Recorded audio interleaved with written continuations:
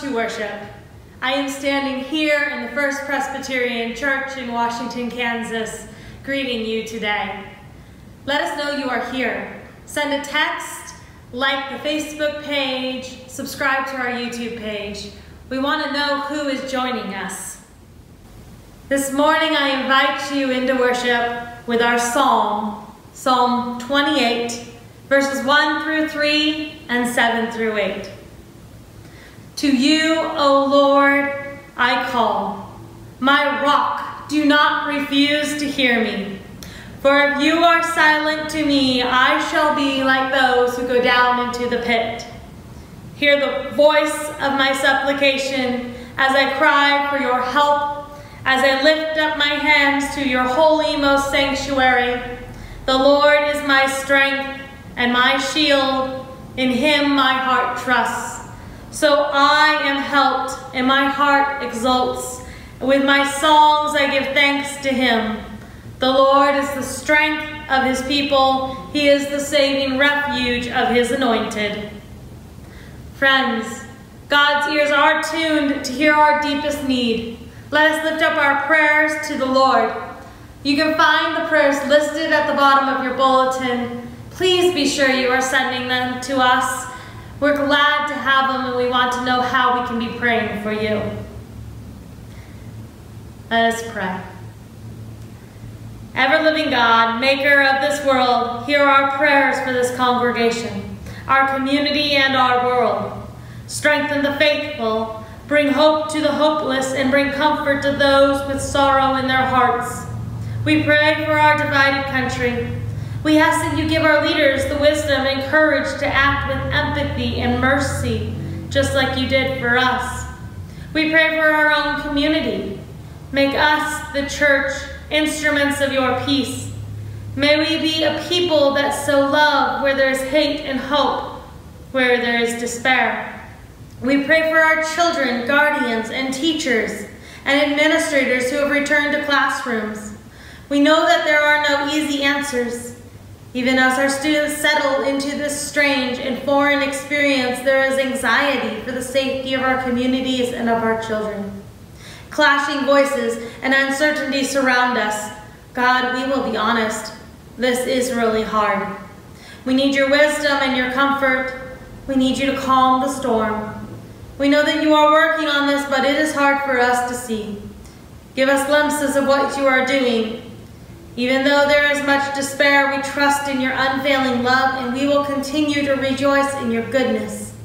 As we head into this week, may you grant us all the things necessary for our everyday life, and bring us all to be of one heart and mind through Jesus Christ our Lord, who taught us to pray, saying, Our Father, who art in heaven, hallowed be thy name. Thy kingdom come, thy will be done on earth as it is in heaven. Give us this day our daily bread, and forgive us our debts, as we forgive our debtors. Lead us not into temptation, but deliver us from evil, for thine is the kingdom, and the power, and the glory, forever and ever. Amen.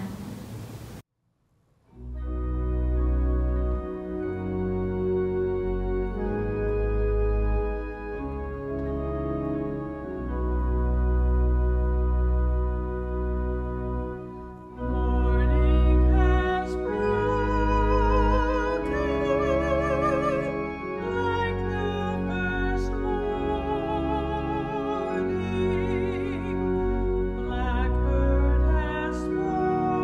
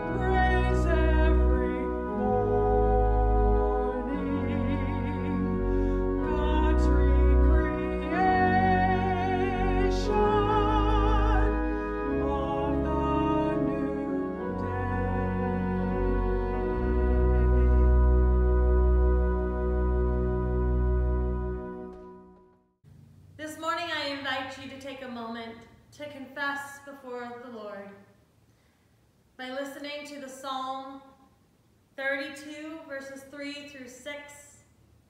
Close your eyes and just listen and reflect. When I kept silent, my bones wasted away through my groaning all day long. For day and night your hand was heavy on me. My strength was sapped as the heat of the summer. Then I acknowledged my sin to you and did not cover up my iniquity. I said, I will confess my transgressions to the Lord, and you forgave the guilt of my sin. Therefore, to all the faithful pray to you, while you may be found. Surely the rising of the waters will not reach them. You are invited to take a moment to silently pray your own words of confession this morning.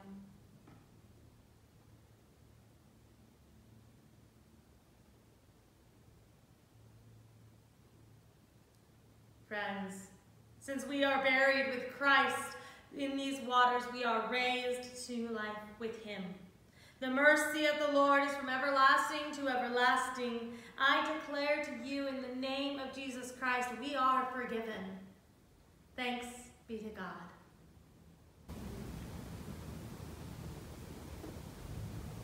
Today, for our time with our children, I'd like to invite you to do something. I need you, before we start, to grab a piece of paper, some crayons, some paint brushes, whatever you would like. And I want you to take a moment to create something. Today, I want to invite you to take your paint or your crayons or whatever it is you have and draw yourself the way you think God sees you. Not the way your friends see you or your parents see you, but what does it mean to be seen by God? Each of us is a piece of art fearfully and wonderfully made. Sometimes we forget that we are made beautiful by God. So what you're going to do is during the worship service, I want you to be painting and drawing that picture. Keep going. And then remember exactly what God has done. And take a moment at the end of the service to talk to your parents or your guardians and say, what is it easy for you to think about how God sees you? And how did it feel to paint the picture that way? And then I want you to talk with them about what does it mean to be loved by God. Before we jump into the service, will you take a moment to pray with me? Think about the things that you can be thankful for. Remember all the ways that God created you. Take time to thank God for your face, your body, your talents, your personality, all of what God created you to be. Lord, thank you so much that you created all of me. In Jesus' name, amen. Our scripture text today is from Psalm 139, verses 1 through 6 and 13 through 18. O Lord, you have searched me and known me. You know when I sit down and when I rise up. You discern my thoughts from far away. You search out my path and my lying down and are acquainted with all of my ways. Even before a word is on my tongue, O Lord, you know it completely. You hem me in from behind and before and lay your hand upon me. Such knowledge is too wonderful for me. It is so high I cannot attain it. For you, it was you who formed me in my inward parts.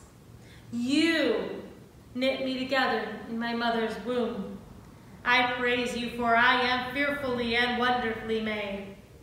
Wonderful are your works, that I know very well. My frame was not hidden from you when it was being made in secret, intricately woven in the depths of the earth. Your eyes beheld my unformed substance. In your book were written all the days that were formed for me, when none of them as yet existed. How weighty to me are your thoughts, O God, how vast is the sum of them. I try to count them. They are more than sand. I come to the end. I am still with you. Fearfully and wonderfully made. we are as people known by God. For some people, being known is a freeing feeling. See me, they say, look at me. They crave to be seen. And so the opening line of the psalm brings comfort and relief. For others, being known, though, is the scariest thing they experience. Being known means being laid bare. The good, the bad, and the ugly, so to speak. To be seen is to be exposed, and that can be very terrifying. I imagine there are those of you who, as you read the words of this psalm, "O Lord, you have searched me and known me," breathe easier. You breathe easier knowing that you are seen and that you are still loved. And at the same time, there are those of you who hear these words and cringe. Does God really look at me fully and know me? And if God knows me, what does God think of me? And if that wasn't enough, then was I really made by God? But here's the thing, the reason you are known is that God did indeed make you. And you are made fearfully and wonderfully. God knit you together in your mother's womb, intimately weaving together all that you are. This is a hands-on God, invested in your inmost being. There's beauty and there's complexity to this. You are fearfully made. The word fearful in Hebrew refers to giving reverence to and causing awe that points to God's glory. You are made in this way, fearfully, pointing to who God is, pointing to God's glory, in this beautiful and this wonderful way. The word wonderful is also something that is unique in the Hebrew. It is repeated twice, which tells us that this isn't just wonderfully made. This is, you are wonderfully wonderful. It's wonderful stacked upon wonderful. You aren't just great. You are as you are meant to be, made so completely that God delights in you. It's interesting when we think about this idea of wonderfully made. There are different ways we respond to this in our world. You know, we can see ourselves and those around us as so complete that we delight God. Or we can look and think, just as much as I want to be known, I don't want to be known, because I'm kind of sure I'm not quite made right. We look around at those and around us, and sometimes we say the same thing. We can celebrate a person's beauty, or we can mourn a person's faults. There are times when we hear the blessing and embrace the truth that we are beautiful as we are. And then there are times when we feel less than and see others as less than. Think about it for a moment. Before you jump in and say, no, no, not me, just think. When you notice a child who is disabled, do you think, what a beautiful child? Or is your first thought to think about what they are lacking and wonder how this happened? Do you look at the parents and congratulate them for creating such a wonderful gift for the world? Or do you pity them for all that they have lost? When you see a person of color, do you think about their beauty and their exquisite nature? Or do you think about whether or not you can trust them and do they come from the right place? Do you shy away from them because they're different? And when you think about a person wonderfully made, do you include those people who struggle with addiction and homelessness and look for how God is speaking in their life? Or do you look forward to the time when they can be free of those burdens? Or perhaps you do some of the other things we do with Wonderfully Made. Maybe you're like, I see the beauty. I see so much of the beauty that I say all people matter to God. All children, God's children, have a place in the choir. We are the same. We are equal. Look. But is this what Wonderfully Made really means? Is it supposed to be something that normalizes us and creates sameness in us? What if it's about saying that we are loved and created by the same God? Not quite the same idea, right? Because it's the same God who creates us, but each of us, being wholly made, are distinct in who we are. We are different colors. We are different genders, shapes, sizes. We are diverse.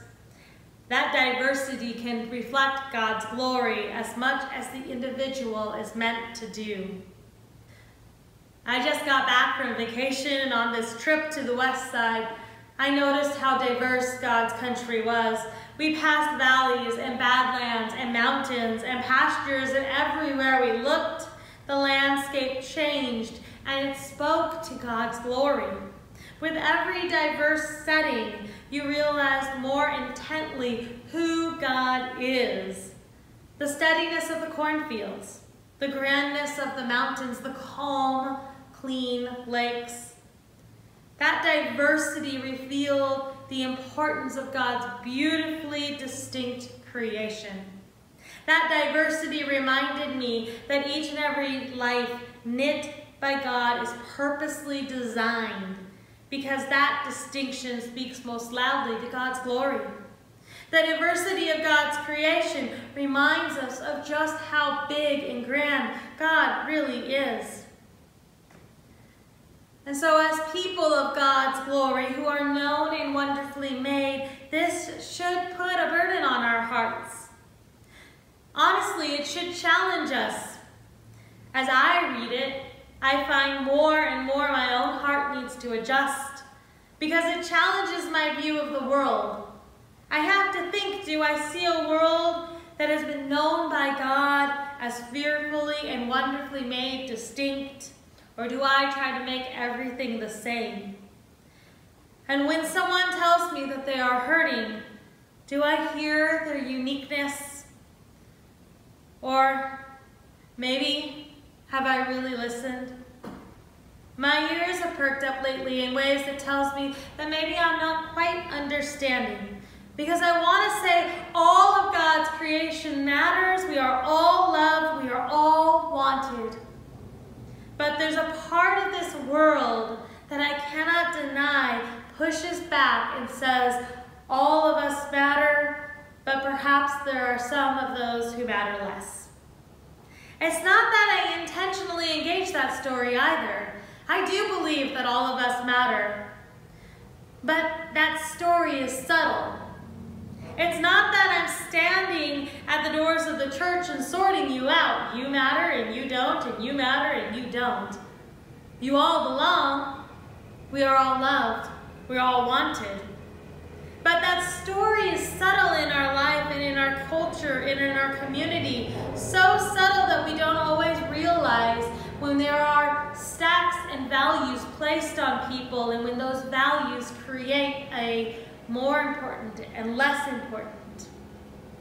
The truth is that God didn't create this world to be the same. God created this world to reflect God. That is what's beautiful, and that is what deserves to be valued. And if at any point we fail to see that diversity, to allow ourselves and others to be known, if at any point someone tells us they have not experienced a sense of value, we may have to admit that we have failed. We have failed to see the beauty that God has created. And at that point, we need to be willing to say we are wrong. We need to be willing to ask for forgiveness. It's important that we see how the world is stacked to value some over others. And as Christians, Christians, it's important to speak back against that. Because as Christians, we are meant to see the people God created and say, you are wanted, you are loved, you are made by God. No matter what your life looks like, no matter how you've been made, no matter what your position is in this world, you are wanted. Not for who you can be, but for who you are. As Christians, it's our responsibility to say that. So consider, what does it mean to think about others as fearfully and wonderfully made? Think about what it means to be truly known and still love them. This world we live in is vast, and it is full of possibility. It is distinctly beautiful. Let us live into that beauty fully and completely in Christ. Amen. Let us pray. Lord, we are people who are fearfully and wonderfully made. We ask that you call us out from this space and into the world so that we can work and we can do all that you have called and asked us to do. In Jesus' name, amen. As we receive our morning offering this time, remember that God has made each of us for love. All the people that God has placed in our lives, all the way that God has called us to love. Offering is one way to respond to that call and live into that truth that God has created all and that we are wonderfully made.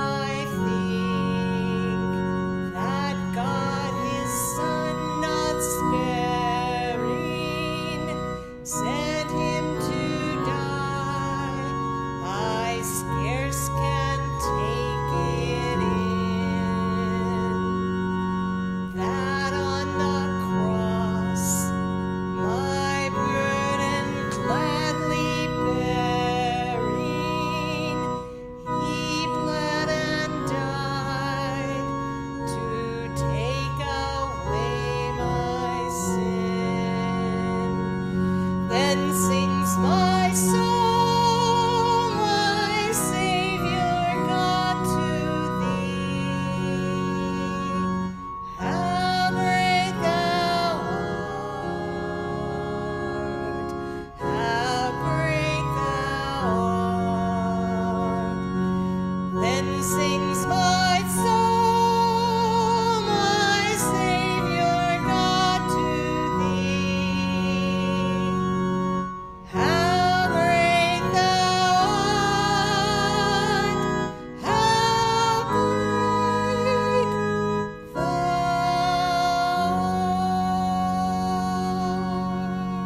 art. Friends, it's that time of the service when we go out with our benediction. And it reads, we go nowhere by accident. Wherever we go, God is sending us. Wherever we are, God has put us there. He has a purpose for us being there. Christ lives in us and has something he wants to do through us. We believe this and go in his grace, his love, and his power. Amen.